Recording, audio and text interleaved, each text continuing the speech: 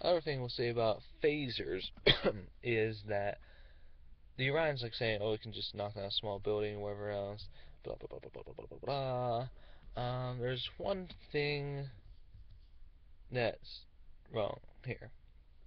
Alright, so the standard Trekkie claim for lack of anti-armor, anti-aircraft weaponry is the claim that a hand phaser can vaporize armor or bring down aircraft.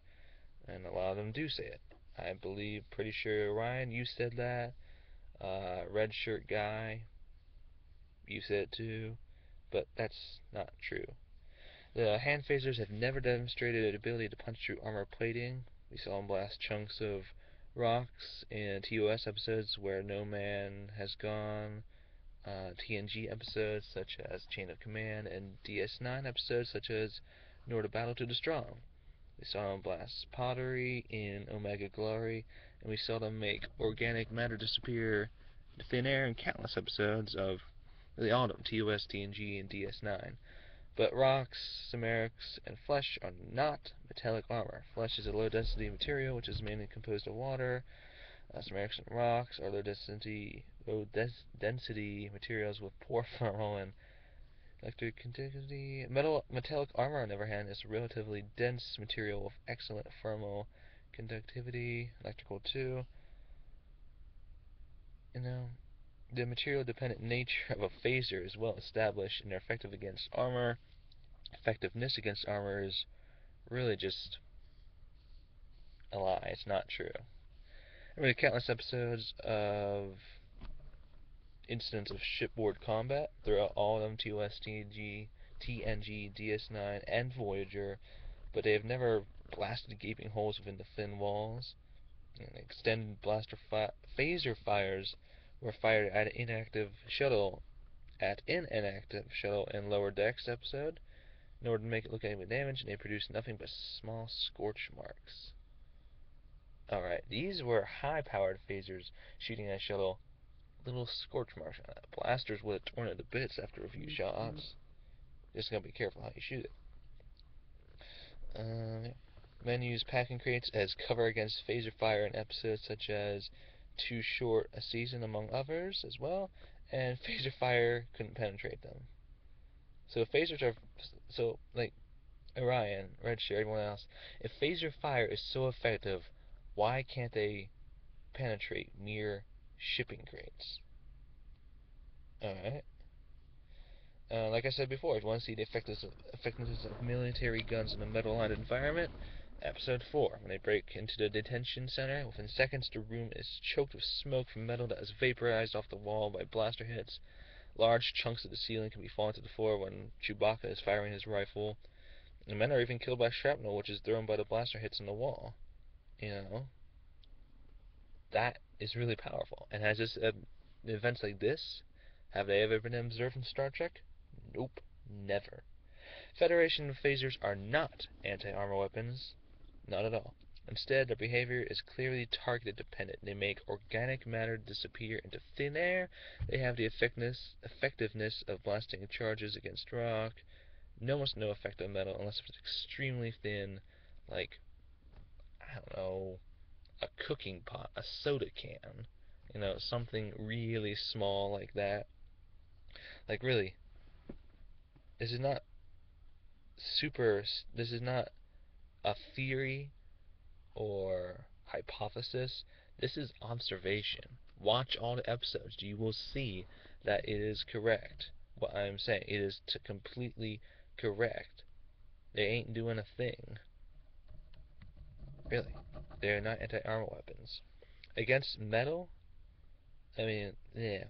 Against metal, phasers are like pop guns. Against rock, phasers are like grenade launchers. But, sorry, ships aren't really made out of rock. Metal. There's a difference. But it's like, really, Trekkies, and I know, like, Orion, you being a Trekkie, red shirt, just want to explain this by saying, making a vague reference to yield settings. Right.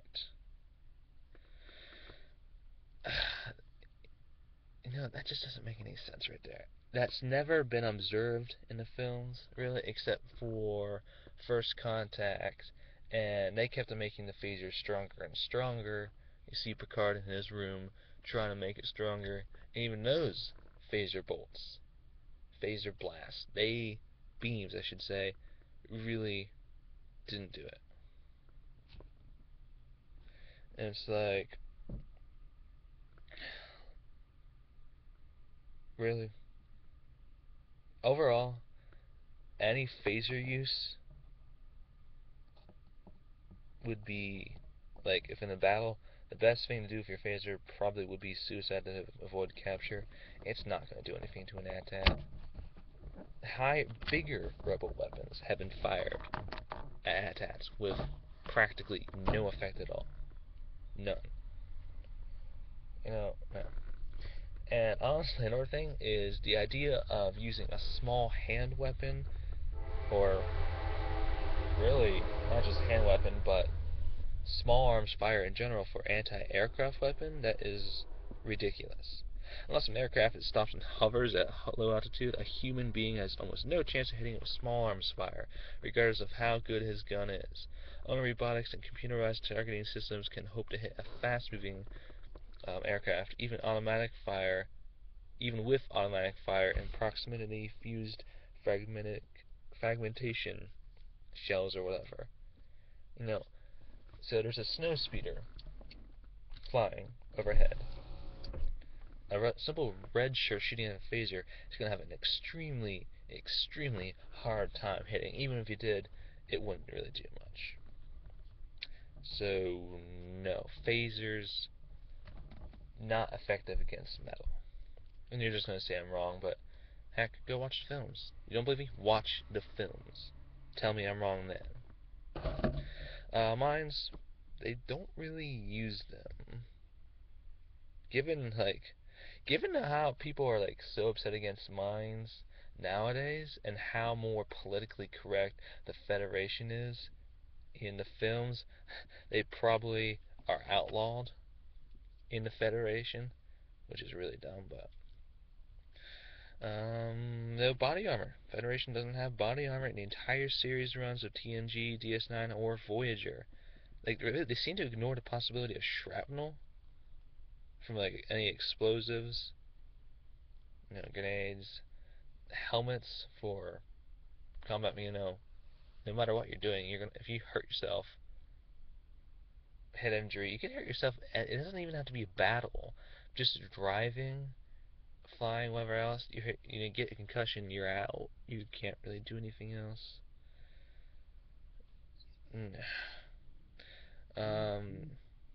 Really, it seemed also another thing chemical warfare, biological warfare, a ton of stuff like that. They're not prepared for that. They don't have anything to fight against that. Imperial stormtroopers on board a ship, they could just take control of the ventilation systems and pour tear gas through, or heck, they can even pour the virus through and turn the entire crew of that ship into walking zombies. Yeah, no. I mean, you can heal them if you get to the sick bay. That's what all the Trekkies say. But it's you have to get them to the sick bay first. Right? And while they're going there, they can easily transmit whatever they have to someone else, or depending what it is, it could already act before they get to the sick bay. And if it's the virus, infects the person, and that person infects the doctor that's taking them to there, just a slow cycle, and then it gets bigger and bigger, faster and faster. The entire ship becomes infected with the virus. So yeah, as far as Star Trek weapons, Star Wars weapons, grenades, oh, there is so many. Thermal detonator. You got the sonic. You got EMC grenades. You got flashbangs. There's just a lot of grenades. Flamethrowers. They do have flamethrowers. Mainly it's used as a psychological weapon because someone spraying flame at you, that's pretty terrifying. Clearing out bunkers. Anti-tank and anti-aircraft weapons. The Plex 2M missile system, anti-vehicle missile launcher. This one is pretty good. It's actually, the cool thing is, unlike most of it, it's not dedicated anti-vehicle. It can be used for anti-armor and anti-aircraft. The warhead will penetrate both vehicles' armors, and you just switch over to targeting system depending on what you're shooting at. Let's see what else. There's much lighter anti-aircraft, anti-vehicle as the Golden Arms FC-1 Fletchet launcher. It's like almost like a Sabot round from M1A1 or M1A2, I should say. Pretty much like that. Other anti-aircraft and anti-armor anti-aircraft guns can be found on other vehicles. AT-AT's Walker, the chin guns, those are anti-armor. The cheek guns on the side, though, those are more for anti-aircraft guns. They fire faster, better time at targeting snow speeders or whatever else. Mines, there are mines used. You don't see them, but they are mentioned in numerous books. Space mines, ground mines, a lot of them. Body armor, I'm going to really go into that. Stormtroopers, clone troopers, enough said. Although we have to say, though, we know how strong stormtrooper armor is against, like, kinetic energy or a blade or whatever, from the novel of lightsabers. Let's see. This guy had a droid holding a wicked-looking spear in his hand. This droid replacement, whoever the droid that was holding it was holding the spear tight enough to dent the metal in the handle. So we know this droid is pretty powerful. So he takes his arm, cocks it back, hurls it, and he slams it against throws it against his chest, hits it dead center in this guy's chest, which is, he's wearing stormtrooper armor at the time, and it says he looks down his chest in amazement and sees that only a small nick in the white armor where the spear had struck. That is amazing armor. Yeah, shrapnel ain't gonna do a thing to that, sorry. And that droid had superhuman strength. Such force that it lifted a man off his feet and hurled him against a nearby wall. That's, wow, pretty powerful armor. So, yeah, also we got different variants. We got stormtroopers, snow troopers. Apparently they're not, I don't know, but, well, it's pretty much the same armor, just a different headpiece. Dark troopers are even more powerful. I mean, their armor self-healing. They can fly. I mean, it's just a lot more powerful. Scout troopers, air troopers, sea troopers, magnet troopers, radiation troopers, zero-G troopers. Send them launch it out. They can land on the top of the Enterprise, blast their way in. Special weapons. The Empire has a lot of special weaponry, like lightsabers. Obviously, the average stormtrooper doesn't use them, but shadow troopers use them. Imperial saber guards. A whole bunch of people like that. Sonic weapons. There's a lot of sonic weapons. Those are going to have a devastating effect on any enemies, really. Seekers. Episode 4, Seeker or droid that was shooting at Luke, training droid, also known as a Seeker. Heck, you could just get like 50 of those or more and just let them loose on a ship.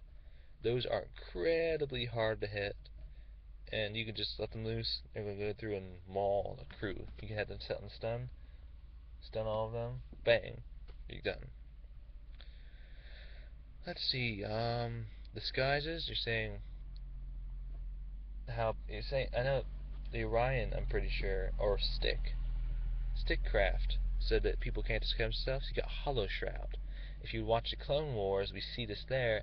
Perfect representation of whoever you're trying to impersonate. Just put one of those on. Suddenly you're a red shirt.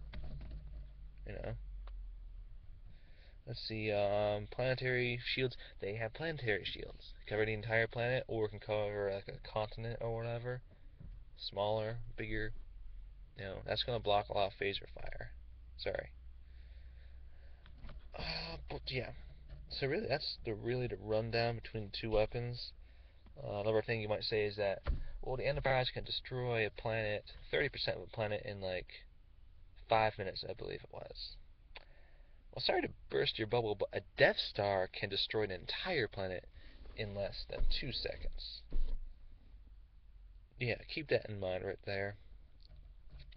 So yeah, this is really just Star Trek weaponry comparison compared to Star Wars. / burning the Orion broadcast as well of his supposed theories. So I eagerly wait any videos you may make. Bring them. I'm ready for you.